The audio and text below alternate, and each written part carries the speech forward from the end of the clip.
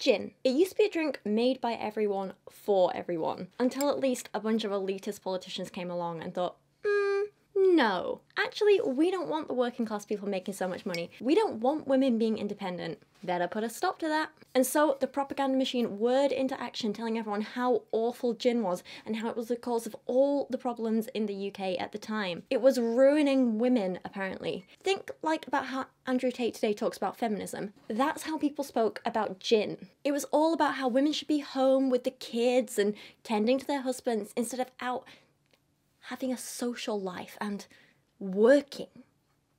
Disgraceful. And so laws were passed, women were put back in their place, and gin became known for the next few hundred years as mother's ruin. The history of gin is actually really, really fascinating, and there is a big feminist twist to it, I guess you could say. And while I was over in Gibraltar for my wonderful sister's wedding, I was lucky enough to visit the Spirit of Rock distillery, who make their own gins. We did a little gin tasting, we had a little history lesson, we learned all about how gin is made and the fantastic, interesting history of it. It was really incredible. And I personally found myself really fascinated by the feminist side of the history, how gin is so intertwined in the lives of women, how gin gave women a chance to be free and independent and work for themselves, have their own businesses, be these strong, intelligent women who knew what they were doing, until the rich white men decided, nah, can't be having that, can we? And that's what I want to talk to you about today. But we're also going to be doing a little gin tasting, and at the end of the video we're going to be making a cocktail. So I'm very, very excited to be making this video for you guys. Now, disclaimer before we start, I know alcohol isn't for everyone, so if you need to skip this video, not a problem at all, completely understand. But even if you don't like to drink alcohol, I hope that you can at least get something out of the history side of this video, and we'll kind of enjoy coming along for the ride and the experience and learning something along the way. And of course, I do have to say, as with everything to do with alcohol, please make sure you drink responsibly, don't overindulge, and if you are underage in whatever country or area you're in, please don't be drinking until it's legal. Thank you. But without further ado, let's drink some gin. Hi, Angel. Would baby like to try a gin? Would you like to sniff a bottle, see what you think of this? Good girl. Anything interesting? Or would you prefer the Prosecco? Prosecco. Gin or Prosecco? Which one would you like? So as far back as the 15th century, maybe before, distilling gin was always seen as a woman's job. Of course, it wasn't called gin back there. That name didn't come about until much later. But back in the 16th century, here in the UK, we were introduced to a drink called Genever by the Dutch. This was made from juniper, but was still a little different to the gin we know and love today. Wasn't it, babe? Yes. Dutch army and naval troops were given a tot of Genever a day as part of their daily rations, and soon this became really popular amongst British soldiers too. During the 30 Years' War from 1618, Genever was said to calm the nerves before going into battle. Meanwhile, over in London, people started taking Genever as medicine to help with problems like indigestion. Throughout the 17th century, Genever, which proved a little bit of a mouthful for drunk people, and also me when I'm sober, became simply known as a gin. And that's where the taste developed, the drink as we know it today developed, and it grew in popularity at an absolutely crazy rate. Between 1648 and 1710, beer production in the UK fell by 12%. Strong beer production fell by 22.5%, but gin production actually rose by 400%. They're as big a fans of gin as you are. At the time, water wasn't drinkable, beer was expensive, but gin was accessible, gin was cheap, and usually it wasn't going to kill you. Let's say relatively safe. And now in the UK, everyone was making it, especially women, from home. London at the time was growing at a rapid rate.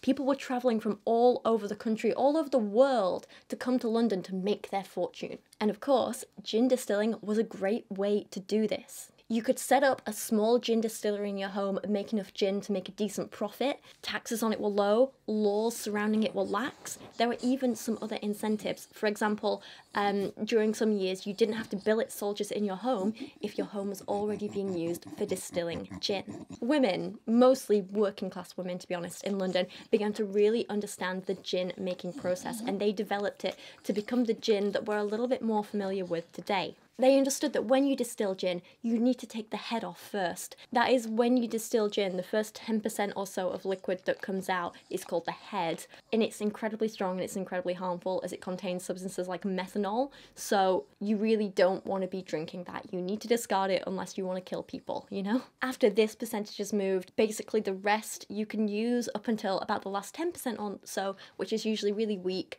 and can usually be discarded or used for other purposes. The women making gin at the time, they knew this stuff, they understood this stuff, they knew how to make safe gin. They were incredibly smart, incredibly skilled, and they also began to experiment with different flavours. Not just using juniper anymore, but adding other things like sugar, licorice, coriander, citrus fruits, both during the distilling process and afterwards, and letting the flavours soak in. They were really playing around with different things. And this seems like a great place to take a break and taste our first gin of the video. Now, this gin is made by a small independent Leeds-based distillery called Whitewood, and when a bottle of this was gifted to me by my friend Ellis, who actually makes it and is the genius behind the flavour, this was the gin that made me stop and realise, oh damn, this stuff is good. Before I tried Whitewood, I always thought gin was just like something to get drunk on. I didn't think it was that nice. I thought it was quite bitter. I always wanted to cover up the taste with lemonade. It was never really my go-to drink of choice. Maybe a pink gin occasionally. I was like, oh, I guess if you put a lot of lemonade in. But then Ellis was like, no, try this, see what you think, and we'll go from there. And I did, and oh my god, is it beautiful.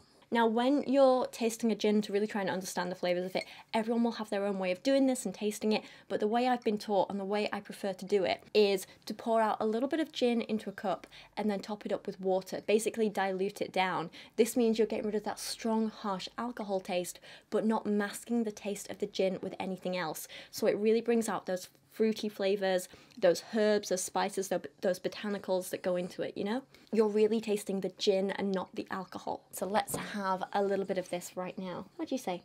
Yes. Oh god, it even smells good. Can I smell it? No licking though.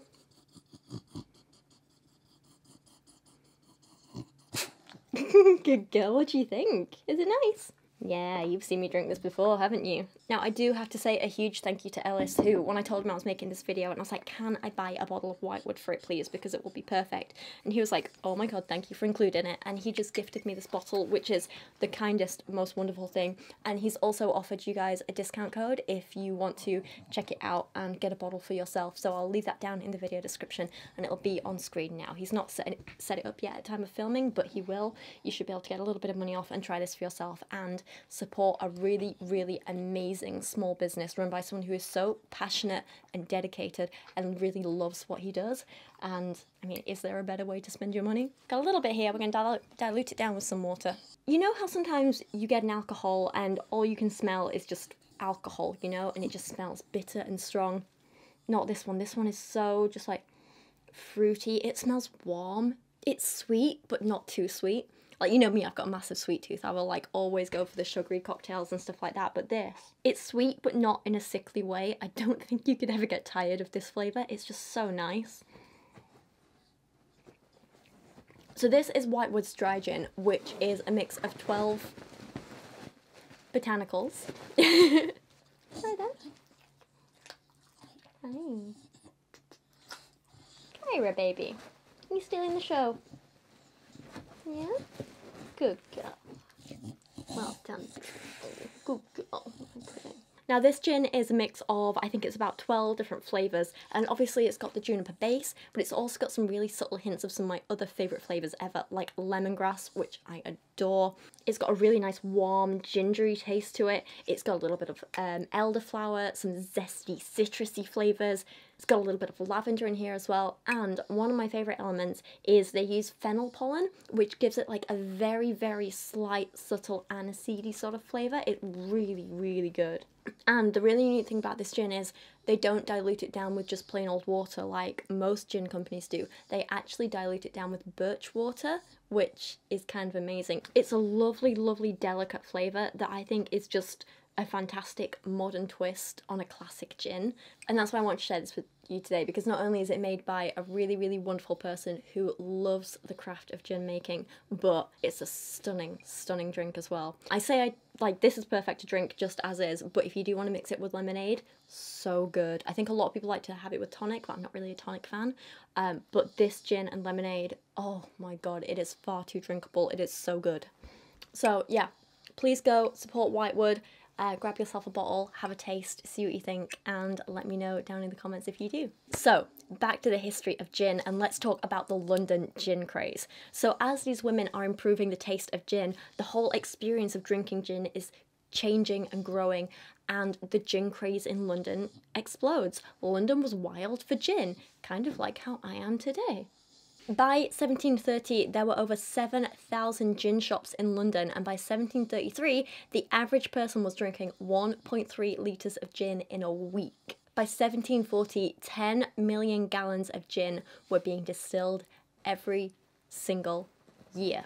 That is a lot of gin. I don't think even you could drink that much gin, could you? No. She's so tired, she looks drunk.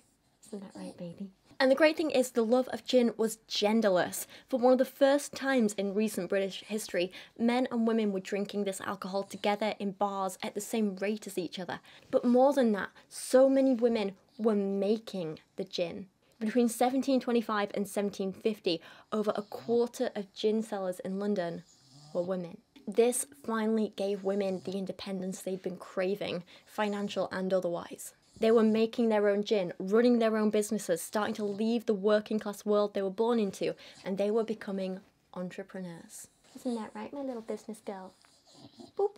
And because of this, rates of prostitution were dropping, the numbers of women begging were dropping, and the number of women getting married was dropping. Women were successful without men. The working classes were rising up, and people were loving this new, cheap, accessible drink, and they were having fun with it. Problem was the upper class men did not like this. Not one bit. Something had to be done. Someone had to put these women back in their place. But before we look at that, let's try one more gin. This gin is a little more modern and a little more different and unique than Whitewood's, and this comes from a tiny little independent distillery in Gibraltar called Spirit of the Rock. This distillery is amazing because it's known for making gins using these fantastic locally grown plants that aren't available many other places in the world. The Candytuft gin here is named after the Candytuft plant. They also have the Campion gin, named after the Campion plant. So the type of Candytuft which grows specifically in Gibraltar is called, and I hope I'm pronouncing this right, Iberis gibraltarica, and it is only found growing in mainland Europe in Gibraltar. Me and my partner were lucky enough to actually see it growing in the wild when we hiked the Mediterranean steppes, and it is a beautiful, beautiful plant, and they use the seeds of this to help make this gin. We also ended up seeing loads of other plants growing in the wild that they also use for this. For example, carob pods, which you'll see in these photos here that I took. These are the ones where they're kind of new and growing, but they're not ripe yet. When they are ripe and ready to be used in gin making or other recipes, they turn this kind of like brown, almost chocolatey sort of colour. This gin is absolutely beautiful and I really, really love it. It wasn't a part of the gin tasting we did, but because I asked about the Candytuft plant that we'd seen and the gin and things like that, and how they made this gin in particular, the woman who was doing the tour, absolutely wonderful person. She gave me and Kieran a sample to try and we loved it so much we just had to buy a bottle and bring it home. So I say we open it. I'm going to get a clean glass for this so we aren't mixing up too many flavours. This one's got a much stronger smell than the Whitewood. I've not had the, well, I mean, obviously, I just got back from Gibraltar last week. I've not tried these together before, like on the same night, so I'm interested to see how different they're going to be. Oh my god, it's incredible. It's very fruity, but not, I'd say maybe not quite as sweet as the Whitewood, but it's very, very rich. It's a very modern gin. It's refreshing. You've definitely got a lot of grapefruit in here, orange, peaches, a little lemon. It is quite citrusy, but it's that Candytuft plant that just, it's so unique. I've never tasted anything like this, and it's really, really good. You know, I absolutely cannot wait to try this with a lemonade. I'm thinking something like a slightly bitter yellow lemonade. It's going to be so good with this. Oh, I can't wait. So if you'd like to try this gin out for yourself, again, it is from an independent distillery based in Gibraltar. So if you go and buy this, you are supporting a little local business. I am not getting anything at all for promoting these two gins, except a free bottle of Whitewood, but I was going to pay for that anyway. So yeah, like I said, I'm not getting anything at all for promoting these. They're just two gins I really, really love. And because they're small independent businesses, I want to support them. So again, if you'd like to try this out for yourself, I'll leave a link down in the video description as well. So back to London, and here's where things start to get a bit darker, because the propaganda machine starts to turn and gin is blamed for everything. Rising crime rates, madness, falling birth rates, increased death rates. Women who drank gin were told they were bad mothers, bad wives, bad people. Now, this isn't to say it was entirely made up and that gin had no negative consequences. At the end of the day, it's still alcohol. And it did lead to some people having health problems, doing silly or illegal things, high levels of alcoholism amongst the working classes in particular. But let's be honest, those problems existed long before gin was ever around. Gin wasn't to blame for this, but it was an easy scapegoat.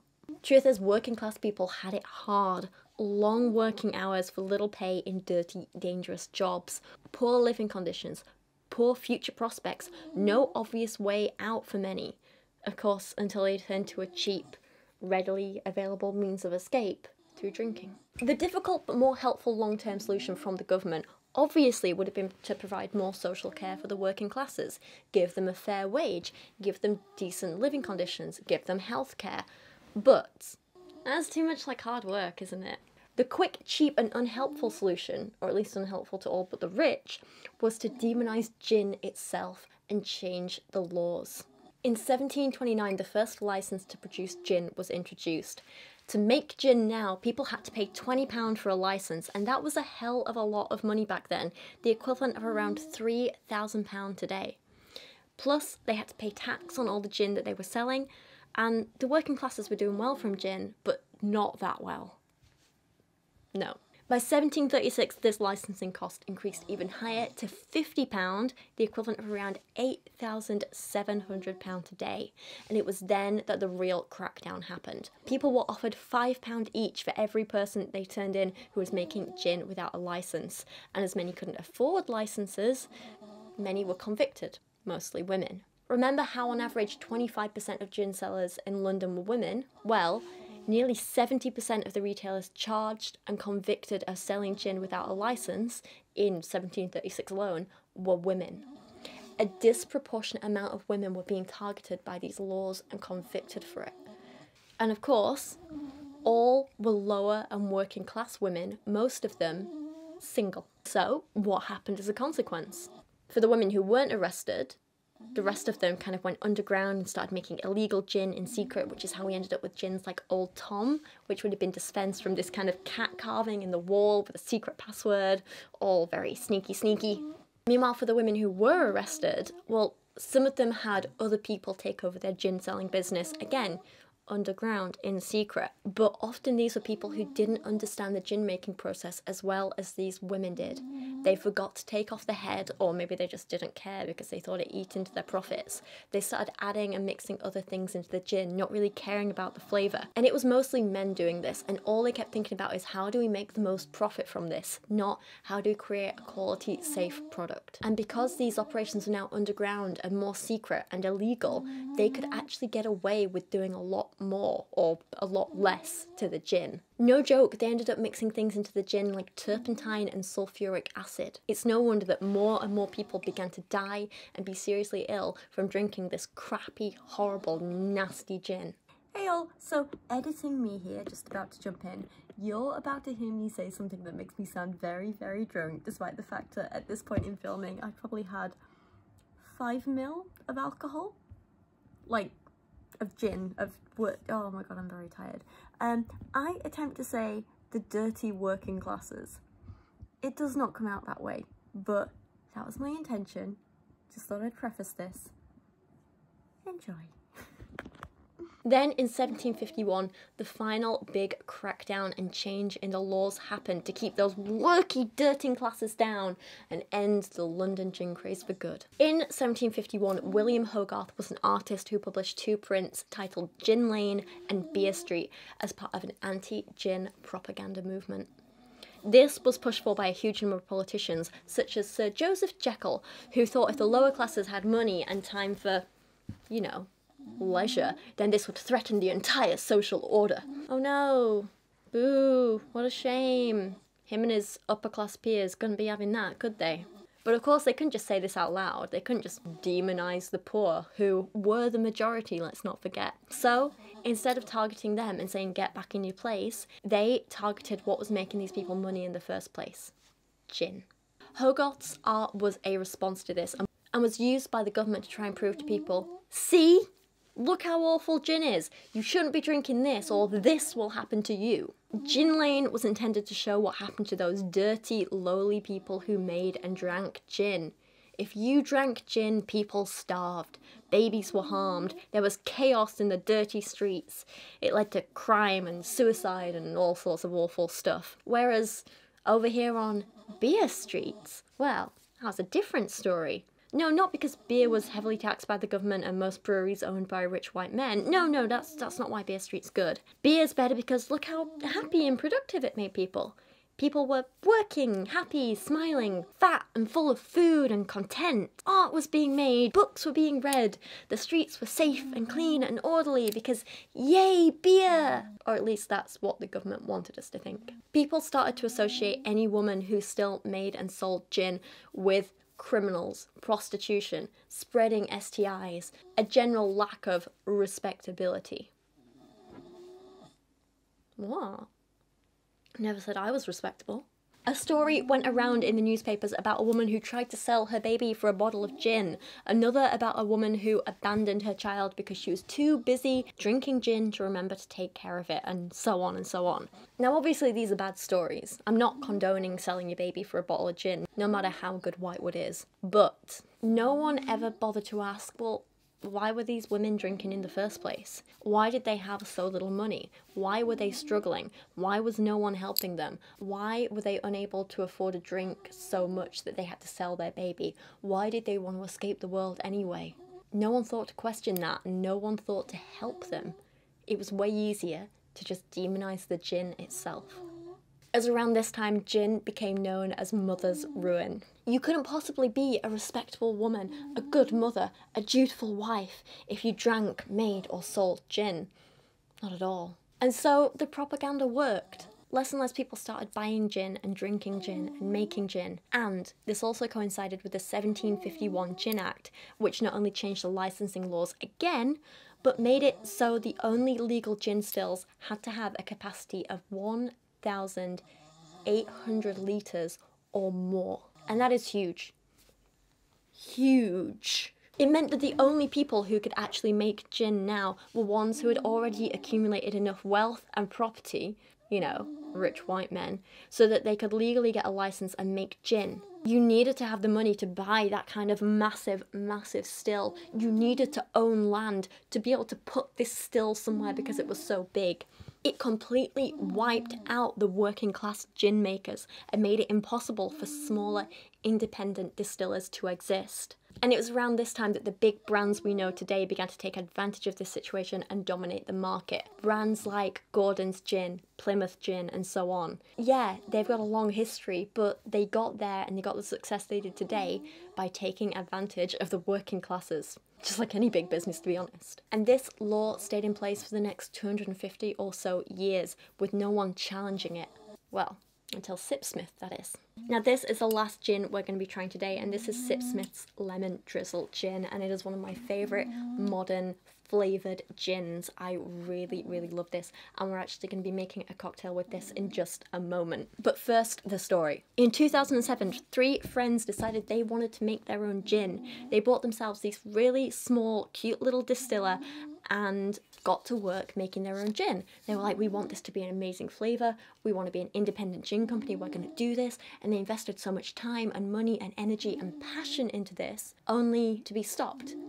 because it was illegal. Their still was only 300 litres, and while that's still quite big, it's nowhere near the legal requirement of 1,800. This law from the 1700s was still in place and still stopping smaller independent people making a living. And so the Sipsmith guys petitioned. And they petitioned, and they petitioned, and they petitioned, and they petitioned some more. And finally, this outdated law was changed in the UK in 2008. The friends were finally able to make their own gin, which you may recognise today as Sipsmith. There's now so many different flavours and kinds of Sipsmith available. You'll find it in most big supermarkets. It's now got to be a pretty big gin, all because these three guys decided they wanted to change the laws together. It's thanks to these guys that companies like Whitewood and Spirit of the Rock are able to make their own gin and sell it today. It's the reason why we're able to have small independent distilleries, all thanks to Sipsmith. This gin is such an important part of our history in the UK, and I think it deserves a little bit of recognition. And so, let's open this up and make a little cocktail with this today. This is a really, really fun cocktail that we're going to be making. It's a twist on the French 75, but a lemon drizzle French 75, because lemon, of course. So, I have got a little cocktail shaker. We're going to... Sorry, baby bean. I'm so sorry, baby. Did that scare you? It's just a lid. You can smell it if you want. I'm so sorry, Angel. So we've got a cocktail shaker. We are going to pop a little bit of ice in here in a moment before we start shaking. Don't worry, I'm not going to shake on camera. I'm going to try and keep everything as quiet as possible. But we are going to start with... So we're going to start with 35 ml of the Sipsmith Lemon Drizzle Gin. I love how this smells. I feel like this one smells a lot more alcohol-y than the others, but oh, you've got that lemony, citrusy smell in there. It's so good. We are going to take 10 ml of a simple sugar syrup. This is, of course, non-alcoholic. It literally just makes the cocktail really, really sweet and nice. I would say if you do like a little sweeter, don't be afraid to put a tiny bit more of that in. We're also going to squeeze 20 ml of fresh lemon juice. So let's do that now. And now, I'm going to go and fill this up with some ice and give it a good shake. I'll be right back. Alright, we're going to take a strainer, drain this into a glass, top it up with a little Prosecco. This is one of my favourite Proseccos. It is the Freixenet Prosecco. I do not know how you say this, but it always tastes really, really good. This is one of my favourite ones to get Daisy as a gift because it's just so tasty, isn't it, Bean? You're gorgeous. Kyra's running because she hates the pop of like Prosecco bottles and champagne bottles and stuff like that. If you do want to be fancier, you can make this with champagne, but not that rich. Ooh, there we go. You're safe, Gooby Bear. You're good, baby. And there you have your French 57 lemon drizzle cocktail. Enjoy. Oh my god, it's so good. Oh, I'm going to be drinking this all night. I have another video to film straight after this, and I can tell you, I'm going to be having one of these with me while I do it, so keep an eye out for that. Oh my god, it's amazing. It's like lemonade, but better. Alright, and with that, with our lovely little cocktail, if you made this along with me, let me know how your drink is. But with this, we are going to end this video today. I really, really hope you enjoyed this and learnt something along the way. And if you go out and try any of these gins for yourself, please let me know what you thought of them down in the comments. I just want to end finally by extending a huge thank you in particular to Ellis, who provided me the Whitewood gin for this video. The Candytuft I bought for myself, the Sipsmith I bought for myself and all that, but the Whitewood I really do need to thank Ellis for. And I also want to extend a thank you to everyone at the Spirit of Rock Distillery in Gibraltar for inspiring this video in the first place. If you would like to find out a little bit more about gin in general, I'll leave some interesting links down in the video description, and also a couple of book suggestions you can check out if you want. They're ones that helped me in researching and writing this video script, so they're really great. And of course, there'll be links to all the gin in the description as well. The Sipsmith one is an affiliated link through Amazon, so if you do buy that gin, I just get a couple of pounds for my channel, like if that. It just kind of helps support me and my work and helps me keep making videos like this. But the Whitewood and Candytuft gins are not sponsored or affiliated or anything like that, but if you do buy from them, you're helping independent small businesses who have a real passion and love for what they do, and I think that's a really wonderful thing to do. So please go check them out. But for now, thank you for watching. I'm going to be enjoying my cocktail, and I'll see you all again very soon.